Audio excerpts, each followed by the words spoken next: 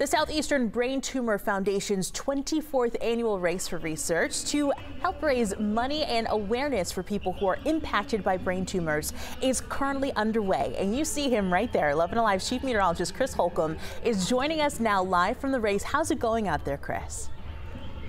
It is an amazing morning. Not only the weather is amazing out here, but also just the feel of excitement is fun this morning here at Atlantic Station. And you can see I've got the finish line behind me. We've got a few runners that are coming by occasionally here and some walkers that are coming by as well as folks are finishing up. It's just a fun race and all for research to raise money for the brain tumor community. Take a look at the video from earlier. I was honored to start the race this morning and give the countdown as hundreds of runners and walkers came here this morning. And again, it's not just to come here and run a race.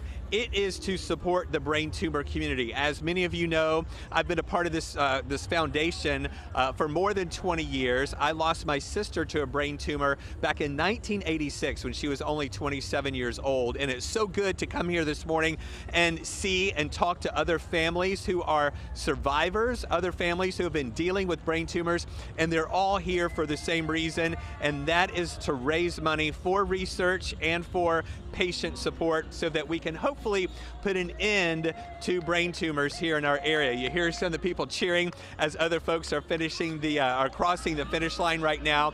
I just checked with some of the organizers, and you know, after COVID, a lot of charities had a hard time getting back to where they originally were, and some of the numbers coming in right now, we're close to raising $200,000 this morning, again, all for brain tumor research. So I'm excited to be here. We'll have another report for you coming up at about 9 o'clock, and maybe we'll have an update on some of those numbers that are coming in. Angelina, it's fun out here this morning. It looks fun, and that is so wonderful. $200,000 so far, and I know that that's going to keep growing throughout the morning as well. Chris, thank you so much. Yes.